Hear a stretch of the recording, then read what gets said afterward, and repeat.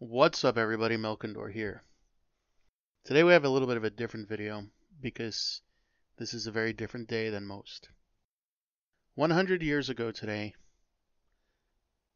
the most horrendous war up to this point the world had ever seen came to an end. This day, November 11th, marks the end of the First World War, the end of a war which was by many considered to be the war that would end all wars.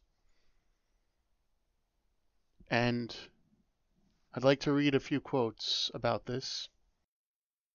At 11 o'clock this morning came to an end the cruelest and most terrible war that has ever scourged mankind. I hope we may say that thus this fateful morning came an end to all wars. As quoted by David Lloyd George in a speech in the House of Commons on the 11th of November, 1918. I would also like to quote this. This is not a peace. It is an armistice for 20 years. Spoken by Ferdinand Foch, who said this after he signed the Treaty of Versailles. I'd like to take a moment to reflect on just how much this war really affected the rest of the century and even affects us to this day.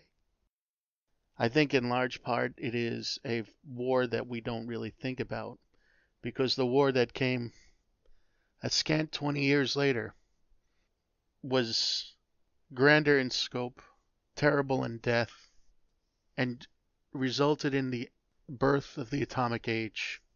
It also changed the date from being Armistice Day to being addressed as we now know it as Veterans Day. And I would like to also take the time to thank all the veterans who have served throughout all the wars for putting their lives on the line so that we may hope to live in a better world. I'd like to thank everybody who is currently serving for holding those ideals. And regardless of when you come across this video, I would ask that you take a moment to reflect upon the lives lost so that people might one day live in peace. That's really all I have to say. Thank you.